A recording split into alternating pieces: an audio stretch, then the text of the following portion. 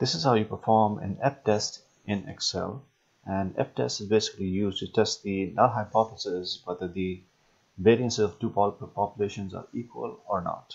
Okay, now we have a sample data over here. Okay, now before you do the test, make sure that your analysis pack is on. Okay, this is your data. I do not have the analysis pack on. The first thing you have to do is turn the analysis pack on. Go into File, go into Options. Within Options, you have Add-ins. And within Add-ins, you have Excel add-in.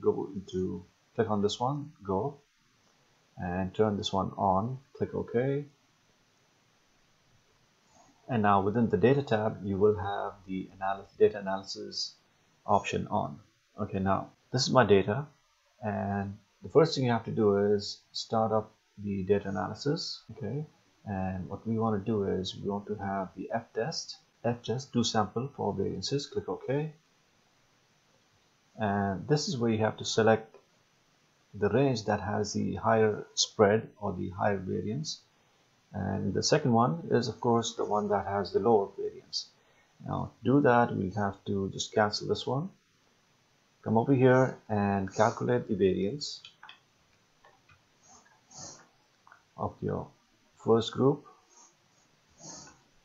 Okay, that's 160, and let's do the same thing for the second group.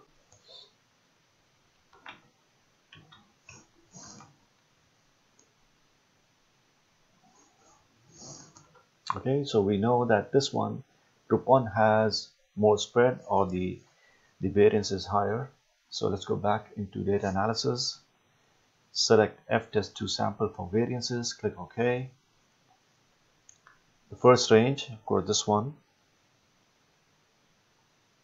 highlight that and say come on to the next one and highlight your second range.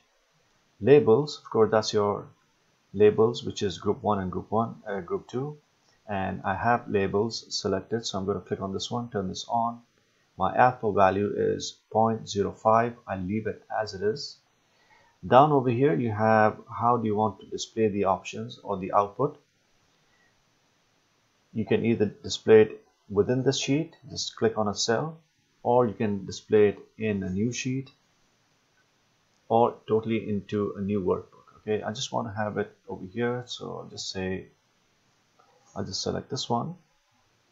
So I'll click here and I'll just click over here, E1, and I'll say OK, and that is basically your output. So now Excel has calculated the F value, which is the ratio of the first group against the second one. Okay, it's basically equal to